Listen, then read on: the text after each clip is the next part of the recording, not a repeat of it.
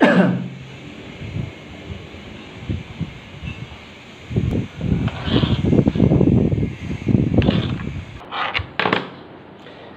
good day to everyone. And by the way, guys, this is RJ Ricardo, your friendly property consultant here in Iloilo Realty.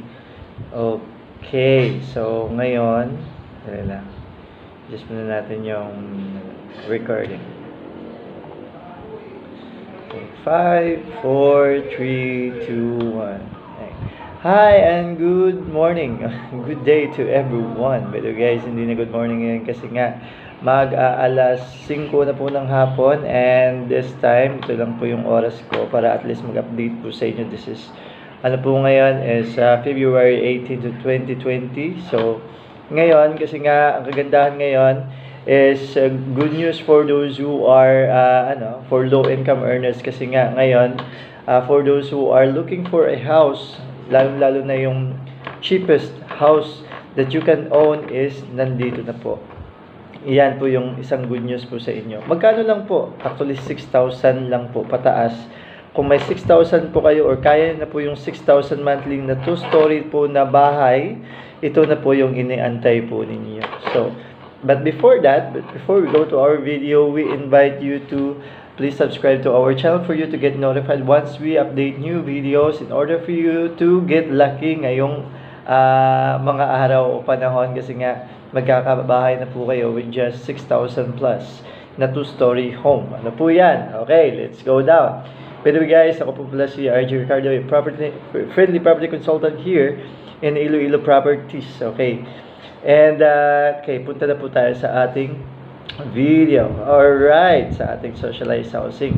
Ang ating socialized housing po, guys, ito po yung 2-story na 2-story na house, no? Okay? Ang kagandahan po niyan is magkakabahay na po kayo with this type of house. Ito lang po yung picture po ngayon kasi nga habang inaayos pa po yung ating what we call the model house.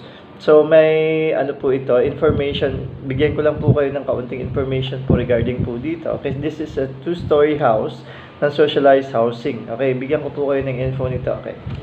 And then yung location po kasi natin is alam niyo naman, medyo malaki-laki po yung ating Diga house, that is 150 square meters, 115 hectares, 150 hectares po yung ganyan po kalawak, guys, no? So mayroon po siya DHPR R1, DHPR R2, and DHPR R3, and then nandito po siya sa DHPR R5.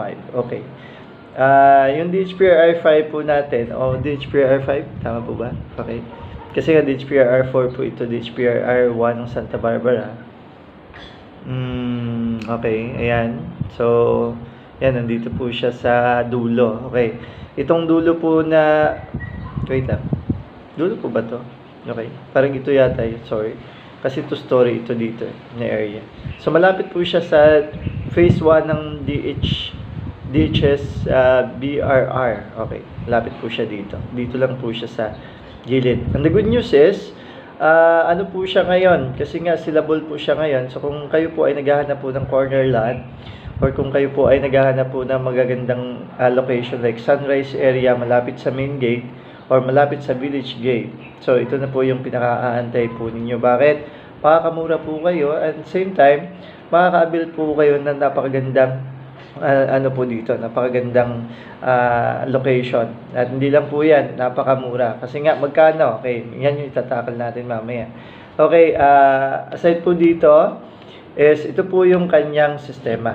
Ano po ba yung kanyang detalye? So, this is Diga Home Santa Barbara Purpose 2-story unit. Okay, this is ang floor area po niya ay 36.60 square meters. Yung total po niya. Structure, all concrete frame construction. Walls, interior painted, plain cement, interior painted, yan, okay, walls, no, interior painted, plain cement, okay, exterior painted, plain cement po yan. Floor area, ground floor, plain cement, second floor, plain cement, okay, slab, underside, plain cement. Okay nga pala, hindi ko pala na sa inyo, i-explain ko pala kaunti, okay. So, walls, okay,